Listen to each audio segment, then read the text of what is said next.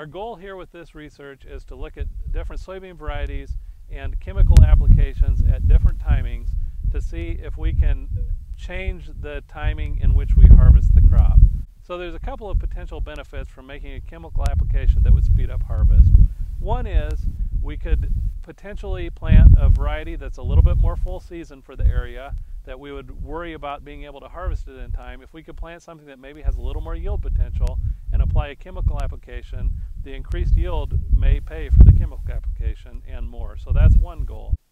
The second potential benefit is we could take a product that has really good late season health and maintains green stems a little bit longer because it's so healthy. A lot of those products have really good yield, but they can be a little bit of a problem for combining. So if we could spray a chemical to dry that down prior to harvest time, we could really make harvest go a lot more smoothly. So the third potential benefit is that harvest may just go more smoothly, and we might be able to reduce some of that phantom yield loss that comes from leaving the crop in the field and delaying harvest as we wait for things to mature. Obviously, the important factor when we're looking at any of these treatments is we have to maintain the yield that we would have without the application or increase the yield. So there's a lot of factors to be determined here. This is just something interesting that we're taking a look at.